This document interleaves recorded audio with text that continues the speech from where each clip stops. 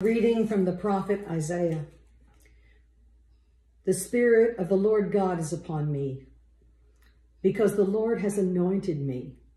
He has sent me to bring good news to the oppressed, to bind up the brokenhearted, to proclaim liberty to the captives and release to the prisoners, to proclaim the year of the Lord's favor and the day of vengeance of our God, to comfort all who mourn, to provide for those who mourn in Zion, to give them a garland instead of ashes, the oil of gladness instead of mourning, the mantle of praise instead of a faint spirit.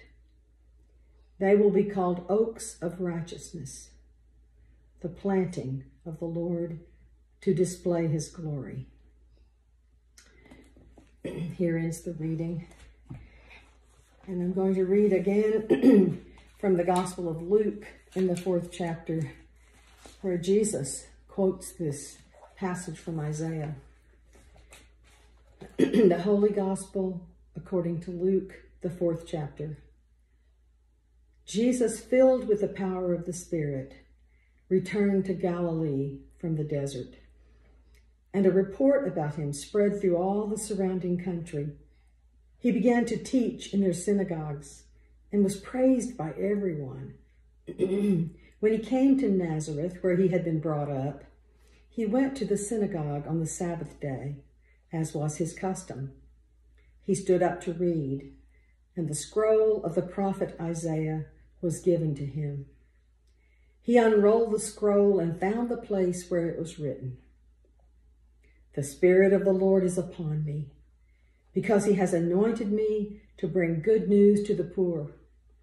He has sent me to proclaim release to the captives and recovery of sight to the blind, to let the oppressed go free, to proclaim the year of the Lord's favor."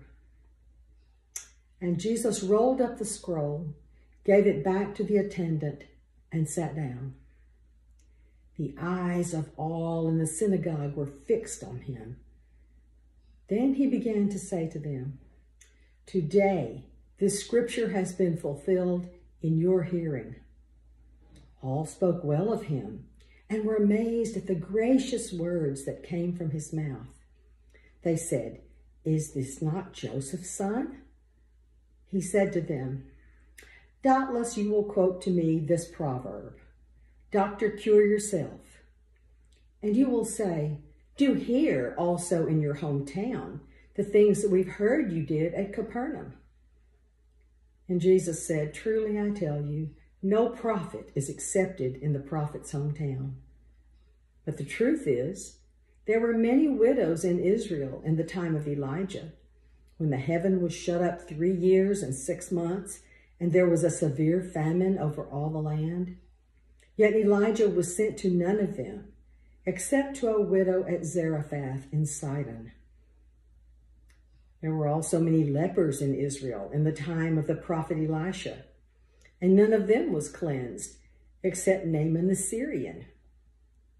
When they heard this, all in the synagogue were filled with rage. They got up, drove Jesus out of town, and led him to the brow of the hill on which their town was built, so that they might hurl him off the cliff. But Jesus passed through the midst of them and went on his way. This is the gospel of the Lord.